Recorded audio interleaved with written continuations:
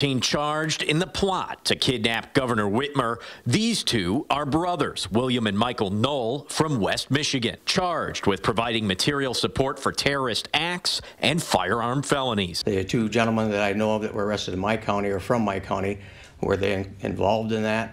I don't know. They're innocent until proven guilty.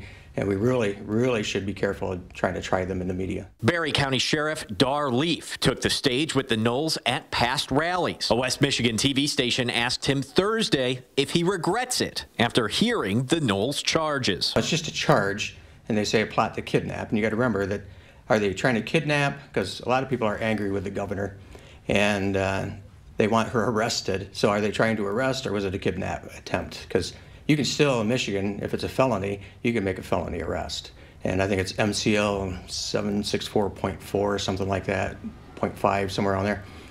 And it doesn't say if you're an elected office that you're exempt from that arrest. So I have to look at it from that angle, and I'm hoping that's more what it is. In fact, these guys are innocent until proven guilty, so I'm not even sure if they had any part in it. The FBI complaint ascertains this plot was more than just a citizen's arrest. Documents show in an encrypted group chat, one of the alleged conspirators, Daniel Harris, said, have one person go to her house, knock on the door, and when she answers it, just cap her. Sheriff Leaf says he feels for the governor and doesn't condone violence. I reached out to him for comment today. He wasn't able to immediately respond. Give me a call back when you can. Scott Walchek, WIDM TV 5.